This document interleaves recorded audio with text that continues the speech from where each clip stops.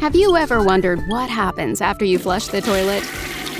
Maybe it's just one of life's mysteries that you haven't given much thought to.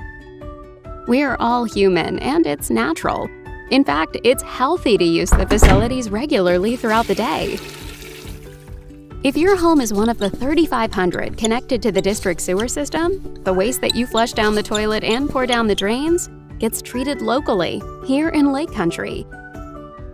The facility that deals with the wastewater first tries to remove everything that should not have been flushed down the toilet or poured down the drain.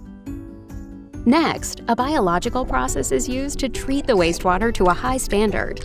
Yep, that's right. The happy microorganisms eat and break down our poop. These standards are strictly regulated by federal and provincial agencies, including the Ministry of Environment. This is all done before releasing the treated water to the environment. Wastewater comes into the facility dirty and comes out clean. As our community continues to grow, the demand for additional sewer connections increases.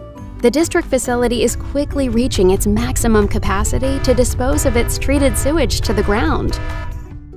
We must now develop an additional long-term solution to return the borrowed water that has been cleaned back to the environment. Very soon, the soils and groundwater of our existing treatment facility will run out of room to accept any more treated liquid waste. So what needs to be done? And soon? Lake Country is committed to supporting responsible growth and development of our community, while continuing to make the well-being of our environment a top priority. That is why we must look at different options for returning our wastewater in a way that maintains the health of residents and the environment. There are different solutions. Each solution comes with different pros and cons and price tags. Get involved and engage in the solution by visiting online at Let's Talk Lake Country to join the conversation.